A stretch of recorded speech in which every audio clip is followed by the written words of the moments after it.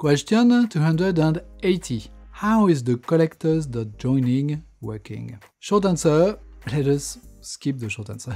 Less short answer. First, it creates an internal mutable container that is a string builder.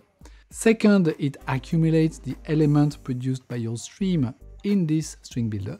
If you pass the separator a prefix or a suffix, then they are added to this string builder too. And third, once all the elements of the stream have been consumed, it calls toString on its internal string builder and returns this result. If you want to write your own collectors, taking a look at how this one is working is interesting because it has the three elements a collector has: initializer, accumulator, and finisher. It also has a combiner, but I'm not sure that you want to use this joining collector in a parallel stream.